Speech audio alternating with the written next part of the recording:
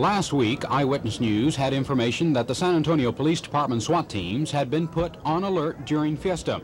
We also noticed that during each shift change, the police dispatcher made sure that the SWAT teams checked in.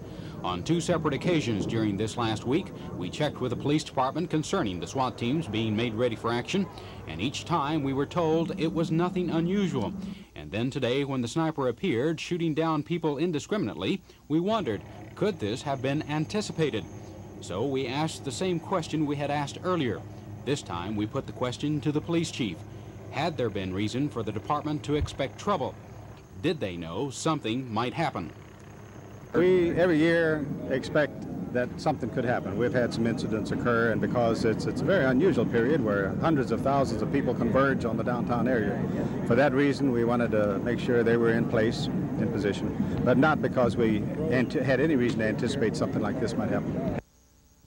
Chief Peters went on to say the incident could have been much worse, but credits his department personnel with having kept the tragedy at what it was.